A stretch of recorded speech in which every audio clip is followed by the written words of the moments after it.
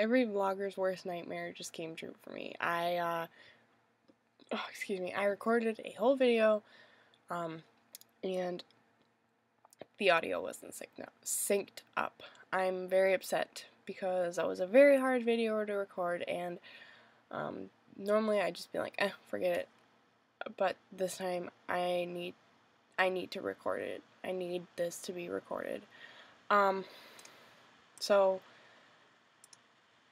I'm going to try to make this short, but the last time I recorded this it ended up being 16 minutes, so we'll see how this goes.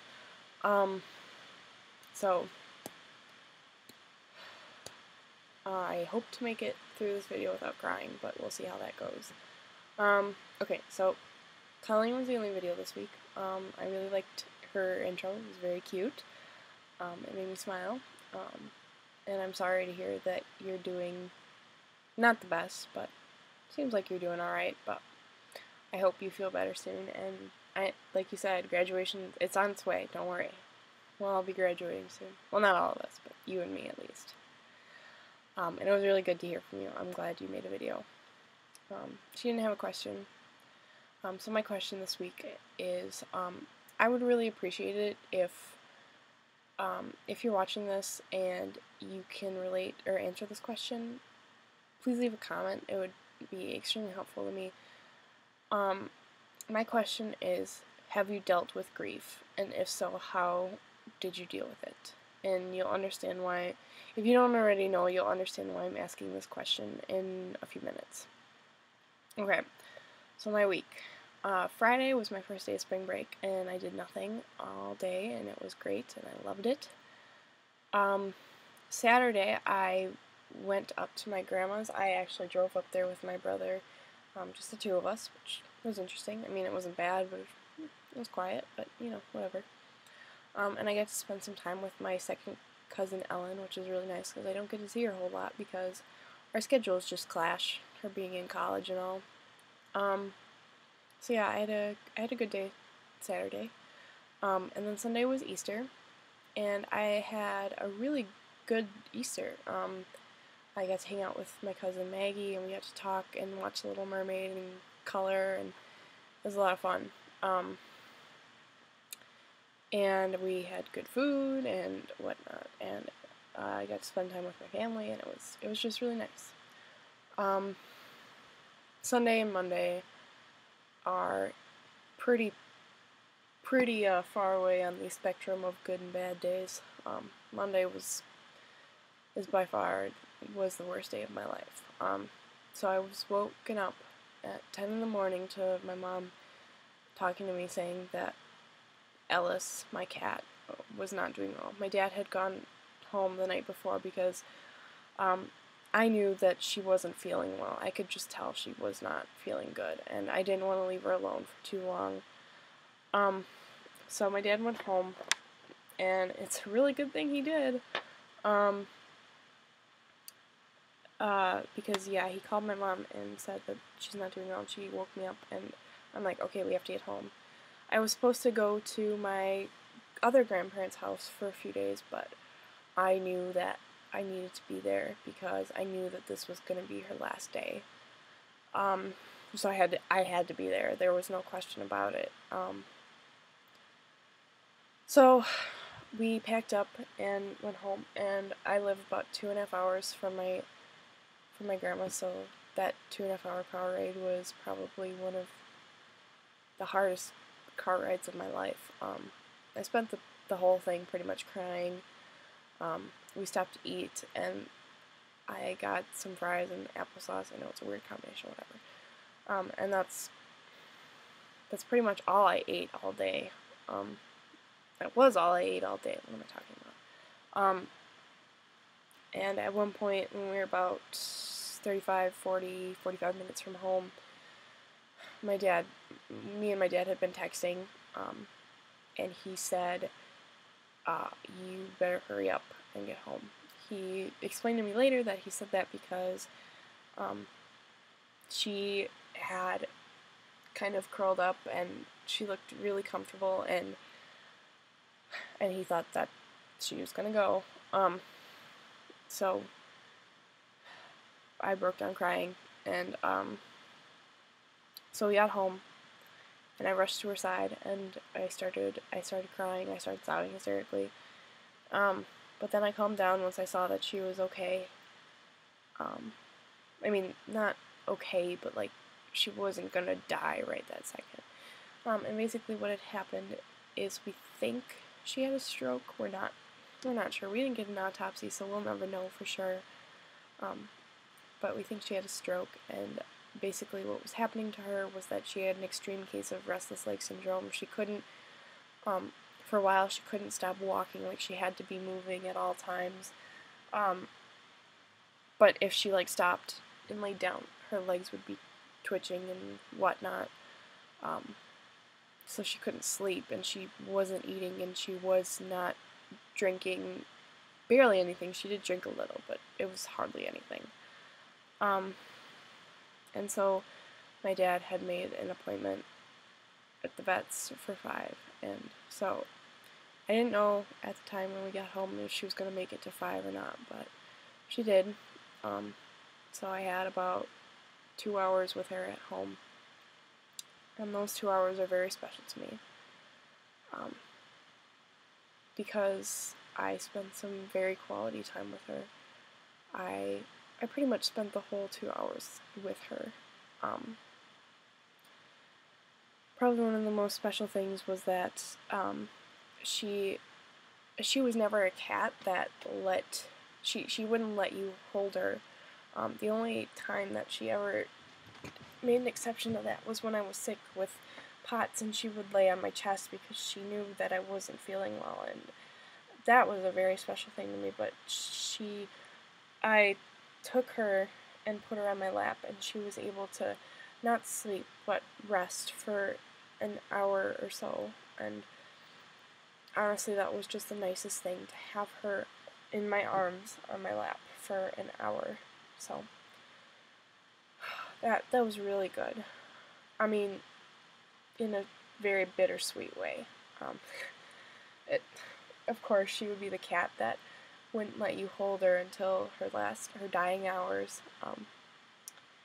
So at 4:30, my mom and my brother said their goodbyes, and me and my dad took off for the vets. I knew that I had to be there because she had been there for me through everything in my life.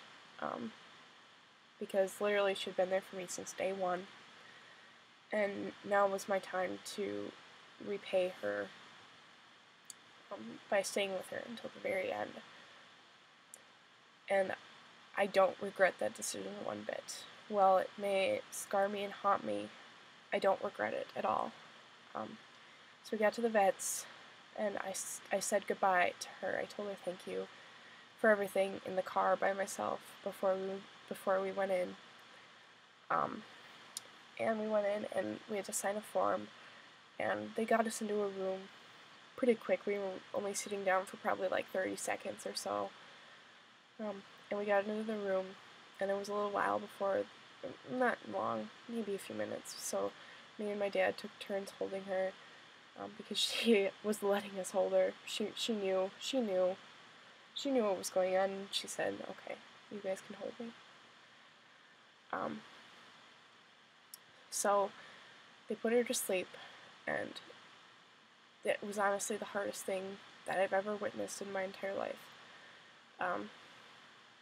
And they were gonna let us stay in the room with her after she had passed, but that's not how I wanted to remember her. So me and my dad went out, and we cried together for a bit before we took off. And when we were in the car for a while, that's kind of when the shock and denial hit me. I just felt numb. Like, I'd never, ever, ever felt numb in my life before, and I felt numb in the car. I felt numb all the way home, and for a little bit when I got home. And then I went up to my room, and I listened to Drops of Jupiter by Train, and I cried. So that was my denial phase, whatever. And the rest of the night, I pretty much spent crying. It It was terrible. That day was just terrible. I tried to go to bed like really early, like 8:30 early, but that wasn't happening, and so I went down to talk to my parents for a bit, and yeah, and I watched some TV with my mom, and then I finally was able to go to sleep at 10:30, which is still really early for me, but I passed out pretty much, and I had a dreamless sleep, which I was very grateful for. I was so worried that I was going to have nightmares about her, like as they were putting her to sleep, because it was very traumatic. Like I said, I'm so glad I did it, but like it was still a traumatic thing.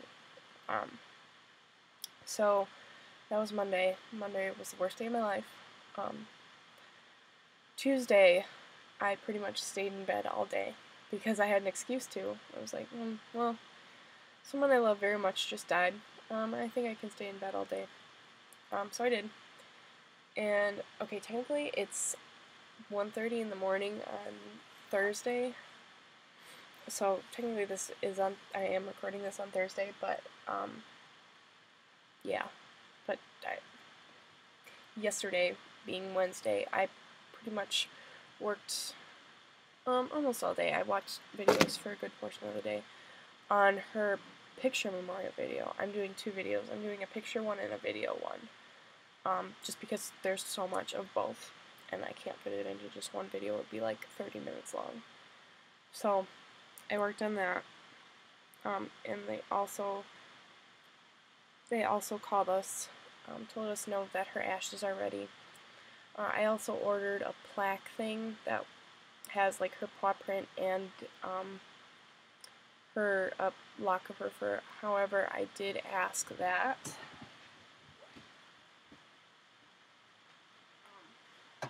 they shave off some specific fur for me because it was very special to me. So they had her neck fur shaved for me because that was my favorite thing about her, was the way her neck smelled, and I would bury my face in her neck and it smelled so good to me.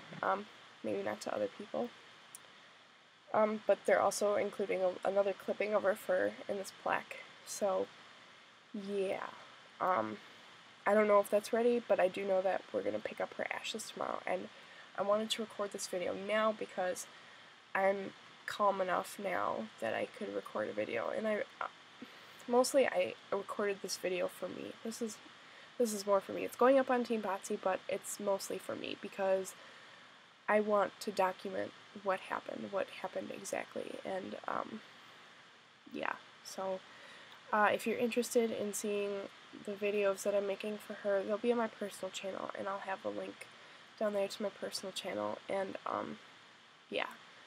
So, and I also have one other project planned that I'm going to do for her, but I'll talk about that later.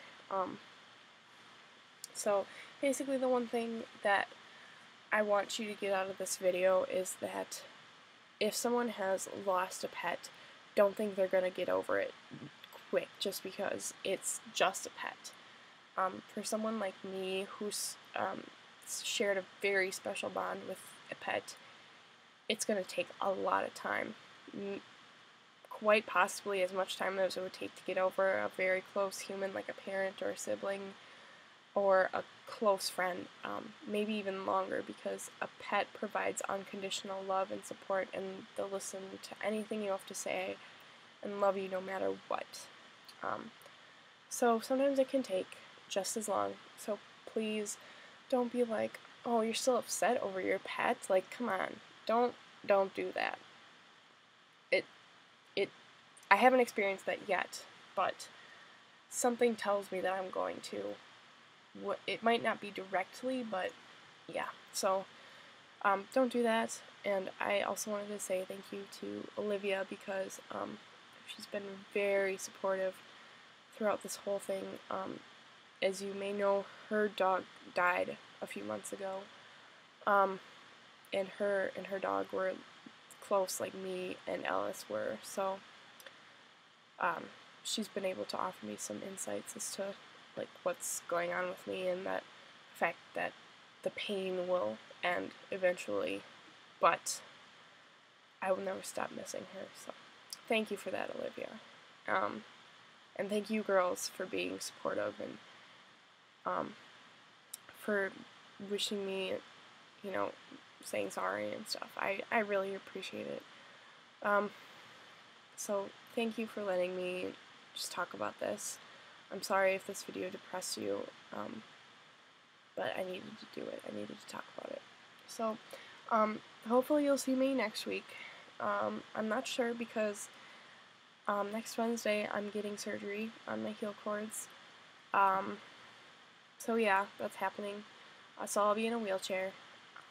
I don't know how I'll be feeling next Thursday, but if I'm feeling well, I will for sure make a video and talk about my experience with surgery, and how I'm doing more with grief and stuff like that. So thank you guys so much for listening.